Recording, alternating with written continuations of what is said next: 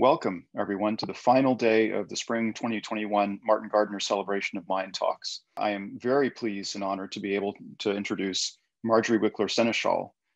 Many of you who've gone to Gardner are probably familiar with Marjorie as the longtime editor of Mathematical Intelligencer.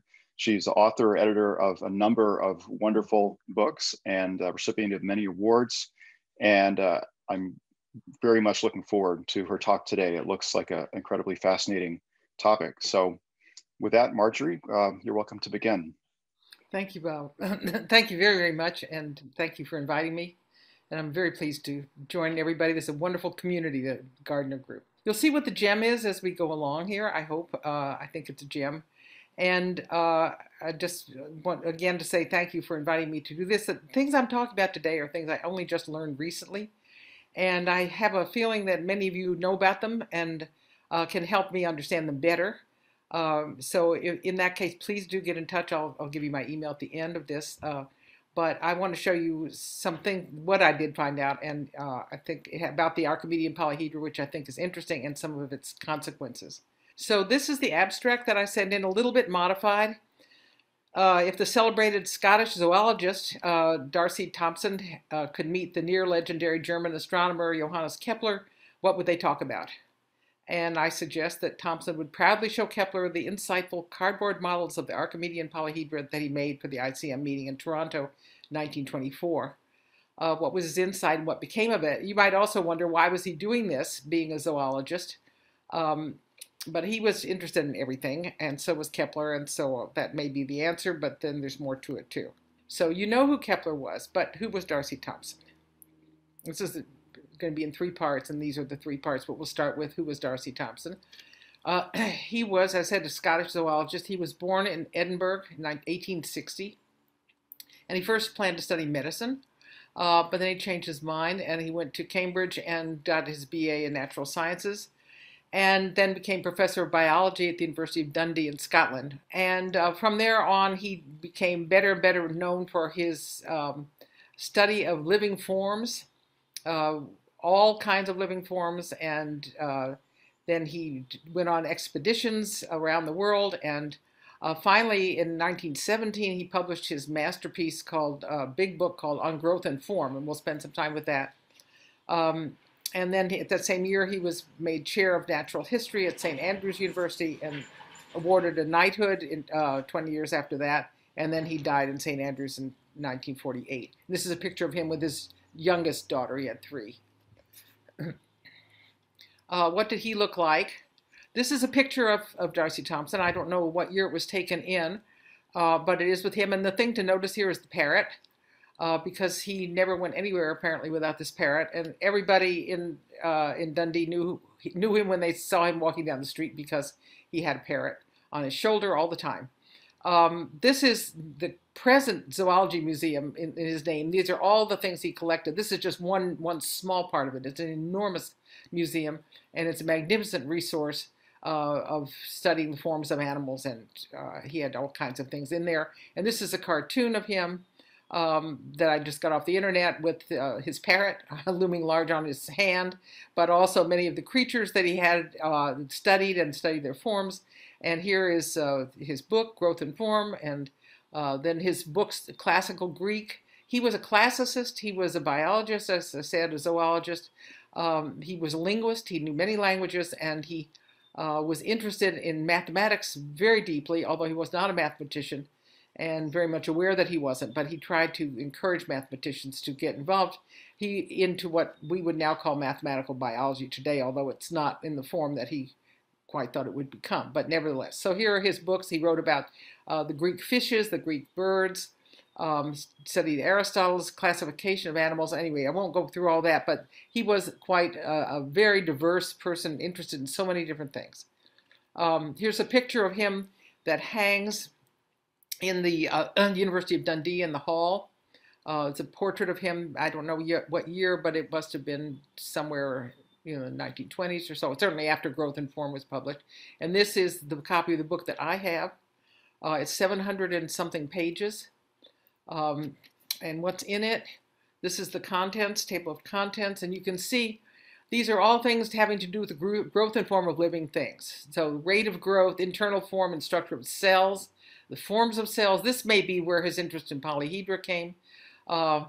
And then on forms of tissues and cell aggregates. So this is, we would think of as an introduction to tilings in a sense.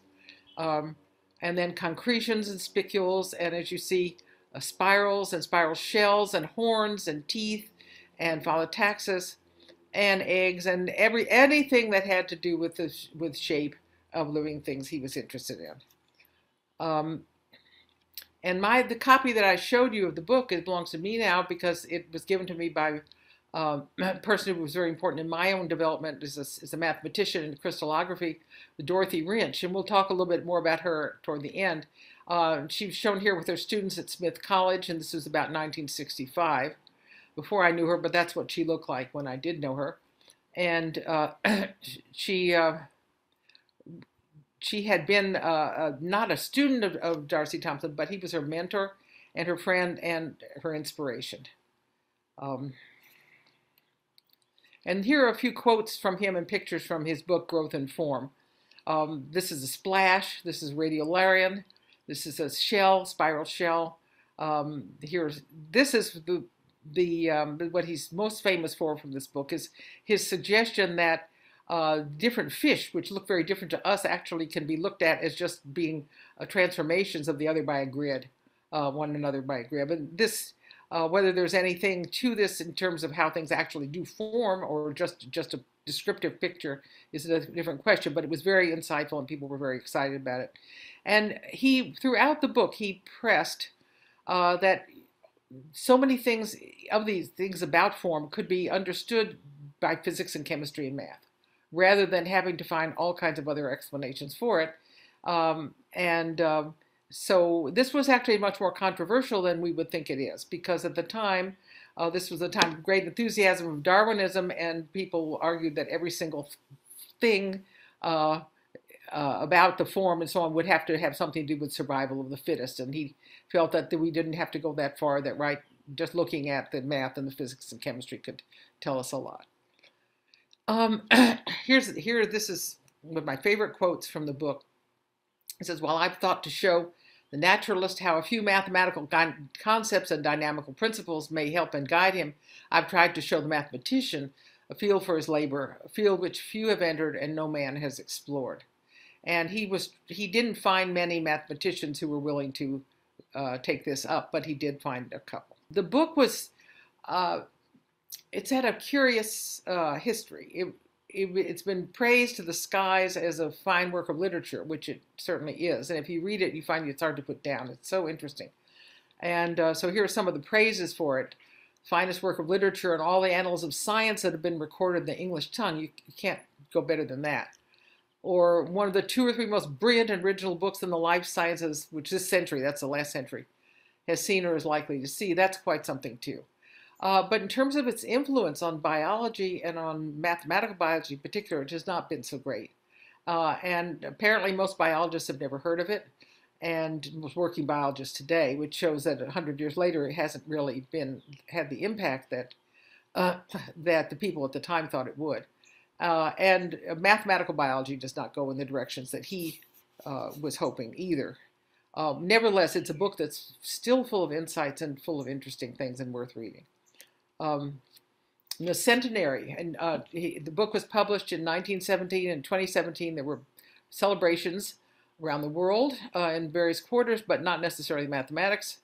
But some we did the Intelligencer, we had a special issue in honor of it, but what we had there was talks, the texts of talks, some talks given at a celebration at the University of Dundee and St. Andrews. And this is a page from the book here, and here was a conference held in New York on his influence in art, design, and architecture. And this is just 2 of the things that we're trying to reflect on it after 100 years. I was at both of those celebrations, and I wrote things for them for various publications. And then after all that, I found this abstract online. I don't remember how I came across it. For the 1924 International Congress of Mathematicians in Toronto, which he attended. And the title of it is "The Repeating Patterns of the Regular Polygons and Their Relations to the Archimedean Bodies." And I thought, that's odd. What's in here? And I read it, and I'll show you what he's talking about. I don't want to try to read the small print here and take a lot of time, but I'll show you what he's talking about doing there. But anyway, I was very interested. I tried to get in touch to find out more. The pandemic had closed the archives, but the archivists at St. Andrews and at the University of Dundee both were wonderfully helpful to me and helped me dig things up, and I want to thank them publicly for that. So what was he talking about here? Why was he interested in the Archimedean polyhedra? First place. This is Archimedes here with his famous shout Eureka when he discovered. So this is part of why was Darcy Thompson interested in the Archimedean polyhedra. Also at that conference in Dundee was Stephen Wolfram, and he wrote up some things. He took notes and took pictures and of things in the archives. That was when the archives were still open, and put them on his blog. So I'm just showing you here a page from his blog afterwards, in which he wrote, in the study of shapes of biological cells, Darcy had gotten interested in polyhedra and packings. And I think that is exactly what he was interested in. He thought, I think so too, that he would just figure that the shapes of the things that pack should be of interest, and they probably have high symmetry, and that's why they would be the Archimedean solids.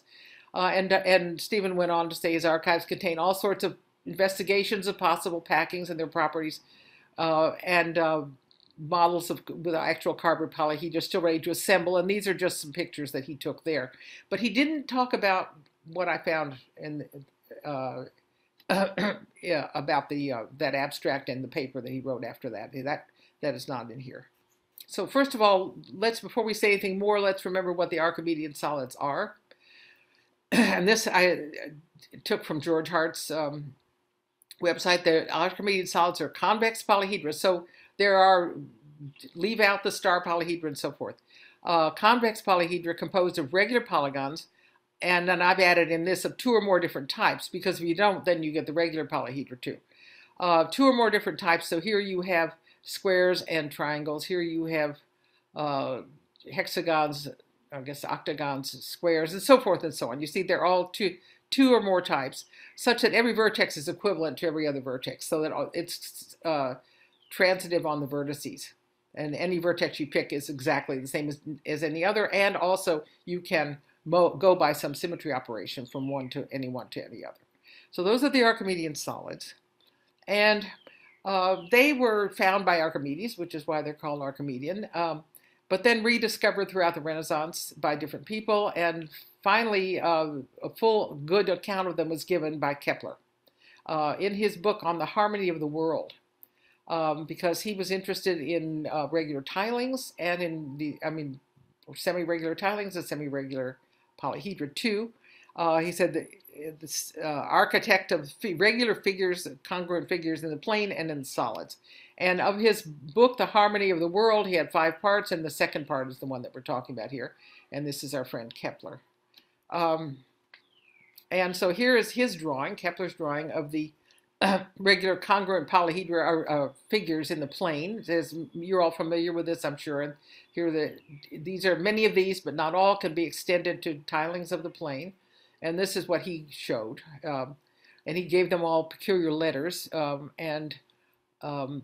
There we have it. This is very famous to everybody who's been interested in Penrose tilings, because this can be shown to be directly related to that, although Kepler didn't see how to extend that. Some of these can be extended, I said, to cover the plane, not all of them. So that was Kepler's drawing of these figures in the plane. And then here are his pictures of the solids. And these are known as the Archimedean bodies, which is what he called them too. There are 13 of them. And he numbered normally, 1 through 13. And then this is Darcy Thompson's remark on this. He said the Archimedean bodies may be derived by truncation from the regular solids, by slicing off corners or edges and so on. Though in 2 cases, and the so-called snub cube and snub dodecahedron, these 2 here, I can't see underneath the screen here, but no simple method or straightforward method exists for performing this operation. And then Thompson adds that the method of truncation was in Kepler's mind, as plain from the names which he gives to these bodies. Most of them are the truncated this and the truncated that. These he called, however, the snub this and snub that, snub cube and snub dodecahedron. And so Thompson found it interesting that Kepler had not been able to get these by truncation, but he found them anyway. But then as I said, Thompson he wasn't a mathematician, but he was very widely read in mathematics, and he also knew that Catalan had also enumerated and constructed the Archimedean polyhedra, and he'd done it in another different way, and he'd done it in spherical trigonometry, was inscribing these on the surface of a sphere, and then Thompson noted, to his curiosity, found it curious, that Catalan found the same two polyhedra again presenting considerable difficulty. So what made these so hard? And he found it odd that they had to have two different categories: those you can make the way they want, construct them the way they want to, and then these extra two. I should point out, before I forget to do that, is that there were two problems here that Thompson was interested in. One is the enumeration. So how many are there? How do you make a list of them? The other is how do you actually make them and build them? And so the Kepler's way was to take the regular solids and cut off the corners, give them nose jobs. And then the Catalan's way was to use spherical trigonometry and show how they could be inscribed in a sphere. But either way that you do it, he found these two having the same problems. Now, then he had found another way, and this is what he was so excited about.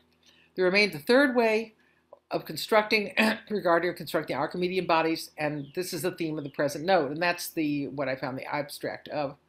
And here's what he says. He take any one of the plane repeating patterns or continuous symmetrical assemblages of the regular polygons. So take any one of those plane tilings as enumerated by Kepler, as for example, a continuous sheet of hexagons. So imagine this going on forever. Remove alternate hexagons in this case of this particular tiling. So here you see I'm removing alternate so as to leave symmetrically arranged holes, fenestrae. So here we have a ring, and this is cut out.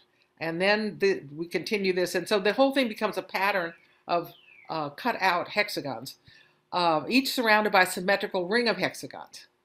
And then he says, suppose each ring to be slit. So here you have this cut out. Now you look at its ring, and now you make a slit, and then you can make the Archimedean polyhedra, 3 of them this way. And this is what he had discovered. He was very excited about it. So here's my picture of it. Here's that same hole. And here I've just shown just these that are the ones surrounding it, although they continue on this forever.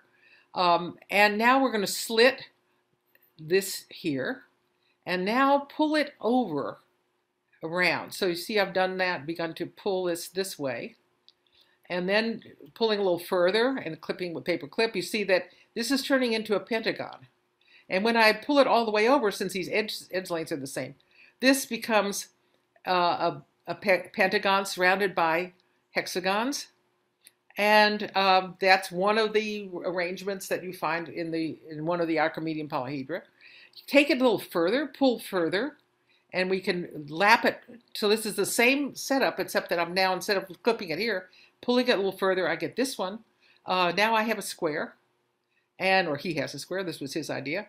And then go another one, and we end up with a triangle in the middle, surrounded by hexagons. And so these are 3, give us 3 of the Archimedean polyhedra this way. And he reported that in 1922 to the Royal Society, and then he discovered that he could get all the Archimedean polyhedra in a similar way using the different plane tilings. I'll just show you this one. This is what I just showed you before, but I did it with some of my plastic toys. This one is empty, and these are not. But now see, I'm pulling over this way. I pull further, and I can clip this onto that, and now I have very nice pentagon here, and I have surrounded by hexagons. And this is Kepler's number 4. This is the Archimedean polyhedron where this corresponds to. And then go one step further, like I showed you before. Now I'm making squares by pulling it around once more, and then another time yet I pull it and get the triangles, and that becomes this one. Whereas this one was this one. It's a little bit awkward because they don't really fit together anymore, because this is real plastic and not just abstract lines. So I had to clip it with this, but nevertheless, you see what I mean here. And you can do the same thing with the squares, with a pattern of tiling of squares. Again, cut out the holes, cut out the rectangles that I've shaded here so that each one is surrounded by a ring of rectangles, and then slit the ring, and then pull and twist, and you get this. This is what I did with paper, and this is what this is the Archimedean solid that corresponds to that. Now the thing here is that once you get one triangle by pulling and sliding, you have to do the next one to the next one to the next one if you want it to end up rolling and folding itself onto a sphere, which is what it's supposed to do. So his idea is that this plane is then mapped onto the sphere in this way, and we get the Archimedean solids that way. And here's my doing this with my toys. And this is why he was so excited, is that the snub cube and the snub dodecahedron, which as we've seen are not easy to produce either by truncation of a regular solid or by partition of the sphere, are developed according to our method in as simple a fashion as any of the rest. Because there are two tilings of the plane that have hexagons surrounded by triangles in this way. There's one that, I'm sorry, just one that has hexagons with triangles, but these can be made into the two different snubs by either twisting once around and getting pentagons, or twice around and getting squares. And so you can see that this one arrangement gives both of these, and it's just a straightforward application of the idea that he had discovered the hexagons and the squares. Here is Darcy Thompson with his eureka moment. He was extremely excited about this, and this is what he wrote up and he talked about in the Toronto meeting. And this is just my drawing to show how this isn't complete, but this shows how some of these Archimedean solids connect to the plane tilings. And maybe you all know this, or some of you know this and have worked with it, and I would love to hear about that. I hadn't seen it anywhere before. And here's a list of the polyhedra number and the tiling letters, so that you can see that every one of these is obtained from one of these. And Thompson remarks on this, what we've done is apparently to impart a definite amount of curvature to a portion of our plane sheet, and then to go on applying the same amount of curvature to equally and symmetrically interspaced portions of the same sheet, and a total curvature is therefore essentially spherical.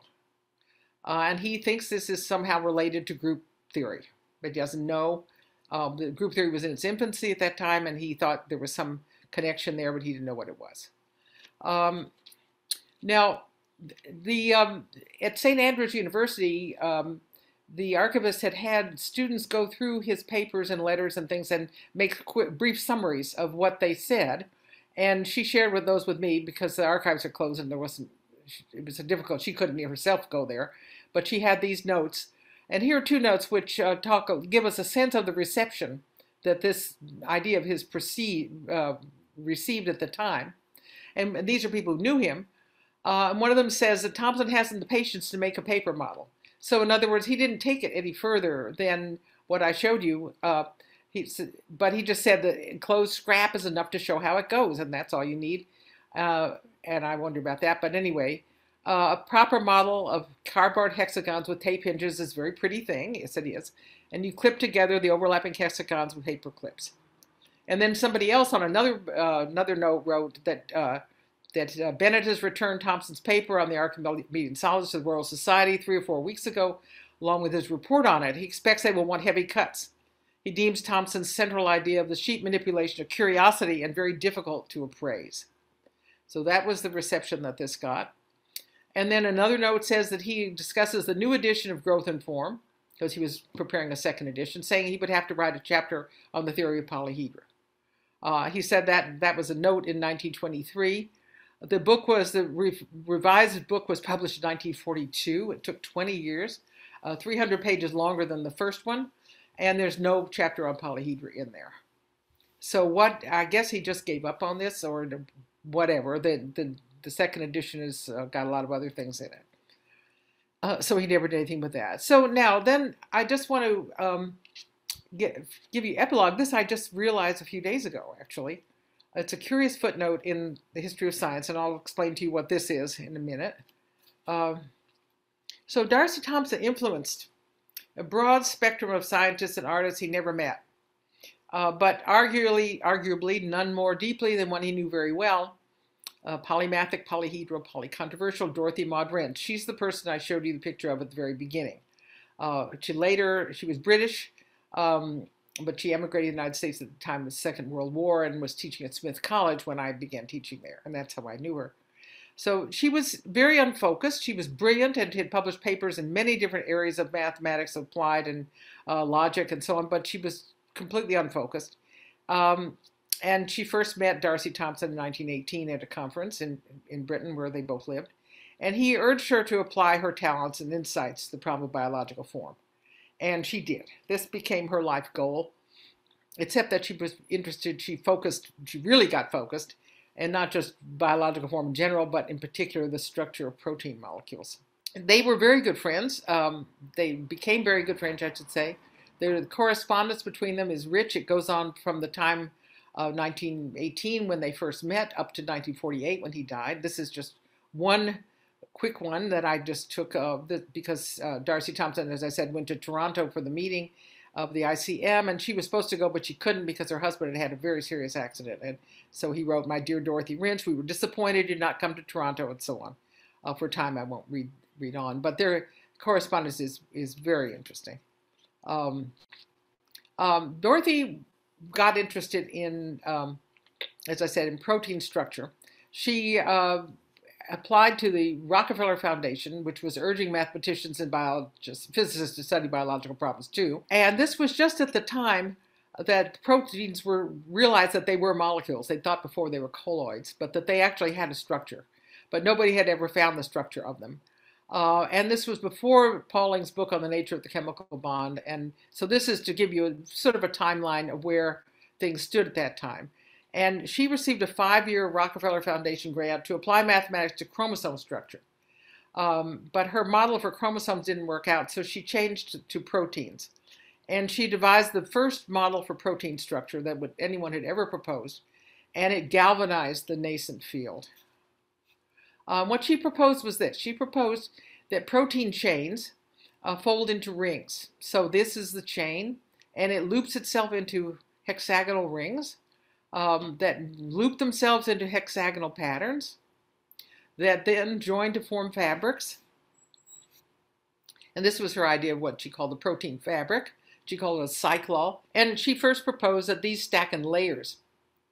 So the protein is really, I don't know how to describe it, but it's got this fabric with hexagonal fabric, and then another one on top of it, another one on top of it. But the chemist that she discusses with told her that that wouldn't work for chemical reasons.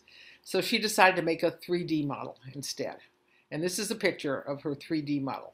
And that was my eureka moment. While preparing this talk, I remembered that I wrote a biography of Wrench in 2013, and this is one thing in it that I wrote. On one of his visits to Oxford, Dorothy met with Warren Weaver of the Rockefeller Foundation. And in his diary of 1936, he noted that she showed him various nets of hexagons, pentagons, etc., which could cover a sphere with a singular point, without a singular point, sorry. She has a somewhat vague but interesting idea for the development of a new branch of mathematics she wishes to call discrete topology. Then he goes on to say he tried to get her to be more definite and consider its relation to group theory and so on. He doesn't say, and she never said anywhere else, what this was about. And I didn't know when I wrote the book what this was about, but I thought it was interesting, and I just put this in there since it's in the Rockefeller archives. But now it suddenly dawned on me that she's talking about Darcy Thompson's ideas here, about folding a sheet of a tiled sheet around a sphere. And so, in other words, that this looks to me now very much like this. And I think not only might she have been thinking of this, I'm sure she was. She knew him well. She would have definitely read this book, his papers. They would have probably talked about it, but there's no way she wasn't aware of this. And this looks so much like this. And this was to fold up and to make a 3D model, and that's exactly what she did with this. And it hit the headlines of the scientific world, her model. It was a big a point of controversy. Many scientists thought it was fantastic, and others thought it was just ridiculous. And she was in the middle of a conflict, and that's basically what my book is about, and I won't go into any of that here, except that this wonderful picture, Woman Einstein, Dr. Wrench, solves biological problems mathematically. And that's a great headline. And then it goes on to say that she's driving force behind her studies, that's a quote from here, has been a strong conviction that patterns in nature are extremely important and mathematics are necessary that's plural, necessary to studying patterns. And when I met her, symmetry was her thing, and symmetrical patterns and so on. That's how I got interested in that, was through her. This is her model. Niels Bohr was one of her supporters, and he had models made in his laboratory, and so this is one of them. If you can see it right here, can you see? I've got it right here. It's the very same one. This here is a truncated tetrahedron made by Stubinglass. It's an absolutely beautiful thing, which was a gift to me from David and Deborah Harker, who I'll mention to them in just a minute. David Harker. Anyway, this is because this is the same shape. This is triangles and hexagons. The hexagons aren't regular hexagons, like very, very small little corners here cut off, but they are hexagons and triangles, and this is the same. This is the Archimedean. But it turned out that the model was wrong. These proteins are not cage-like. So that was the end of that, sort of. But David Harker noted at a conference we had here in her memory, it was a noble attempt, and it might have been right, and her value to me, to all of us, is that her hypothesis produced so much interest in the structure of proteins that now, about 40 years later, and that was 1980, that's 40 years ago, there are close to 100 structures known. And I checked this on Google a couple of days ago and found that now there are 1,707 and 9 protein structures known. And as he felt that anybody who could get the field going like that deserves our thanks. So there's a moral of the story here, is that a wrong idea can be stimulating and productive, and we should be very careful not to just discard things, but to think about what they might imply, even if they're wrong. And that is certainly the story here. Darcy Thompson's method of getting the Archimedean polyhedra may not have had anything to do with certainly why he would have been interested in them, the form and structure of animals, of cells and tissues, and they certainly don't have much to do with polyhedra, with proteins either, but they did galvanize a field entirely. So I want to end just with Darcy Thompson's idea again, going back to it. It gets a little fishy in a sense, because you cut out the one hexagon, and then you twist around, and you get hexagon surrounding the pentagon. But you have to do this again for the next pentagon, and the next one, the next one. He didn't say how you slit the other rings. Is there any particular order in which you slit them? How do you go about doing this? You're taking an infinite sheet, and you're supposed to be wrapping it around a sphere. And there's no theory there that I know, no algorithm there. He wrote, and in there, whereas Jordan, who with the group theory, traced the correlated movements of a rigid system, and the whole movement therefore leaves the system unchanged. In our case, every point travels by a definite pathway. He didn't say what that definite pathway is. To a definite point, well, yes, sort of, but in an entirely different but still symmetrical configuration. What's going on here? I think it's an interesting question, and maybe some of you know this already, and maybe some of you will be interested in exploring it if you don't know, and it could be quite maybe a fertile direction to try. I've tried to make several things. I tried. This is my first version or second or third version of making one of those with the pentagons and the hexagons around it, and after a while I gave up and just began collapsing on me, partly because I didn't know where to slit the rings. I don't think that anyway, I won't say what I did wrong, but after a while everything was wrong, and I left it at this. But I think it could be put into some feasible and sensible method, and it would be very interesting. So please, if you go on with this or you know more about it, please let me know, and I'd love to hear from you. And that's it, I think, what I wanted to say. References are 2 references, namely is his paper. This is the one that the archivist found for me on the 13 semi-regular. I had seen the abstract, as I told you, and this was the paper itself. the 13 semi-regular solids of Archimedes, and the development of by the transformation of certain plane configurations by Darcy Thompson. And then the other things are all in my book there. So thank you very much, Marjorie. That was delightful. Some amazing connections you discovered there, and thank you very much. thank you. We do have a couple of questions. Carrie, get rid of my cat here. I've got a few that are going to wander around too. Yes. Okay. Comments. It might be interesting to pull back symmetric colorings of the Archimedean solids to the tilings Darcy Thompson used to generate them. Yeah, I don't, until we can get into the archives, it's a little hard to think about that. But that's something I definitely would like to do once they reopen again, to look and see what he actually had there. Yeah. And I wonder if anyone has taken that spherical truncated icosahedron pattern with the missing pentagons and unwrapped it to see which hexagons are used. Yeah, that's sort of doing this invertedly. I don't know. I don't know. I mean, this is all very new to me. And there's lots and lots of things to try.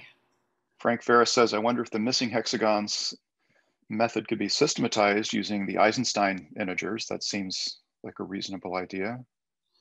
Yeah, I think that would be the great thing to try. Please do. So Doris says, I wonder if the slits could be related to certain ways to produce a flat net from the solid. It should be.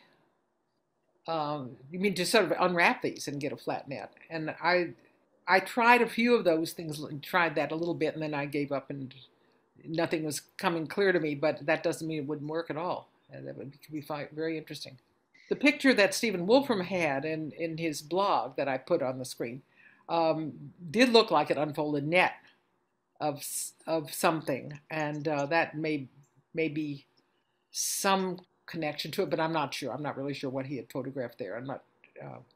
Again, when the archives open, then we can really go in and see what Darcy Thompson actually did. Mm-hmm. Okay, for the snubs, it should be noted that there are left and right-handed versions, and comment, it was good that you used yellow and green plastic pieces to illustrate this. Okay, Adam Atkinson says, I only learned fairly recently of a sort of 14th Archimedean solid, the pseudo-rhombic cube octahedron, which qualifies or doesn't according to as exactly how you define these things. It is generally felt that the definition should be tweaked. Is it generally felt that the definition should be tweaked to include it or exclude it? Do you have an opinion on that? No, I don't, because I don't know enough about it, but it's definitely something to think about. It occurs to me that many more polyhedra might be obtainable. The so-called Archimedean tilings, which are defined equivalently, which Kepler had them. There are 11 of those, and I think 3 of them are not used in this. Were not used to create these polyhedra because they don't have those rings around a central polygon. But that doesn't mean that something couldn't be done with them.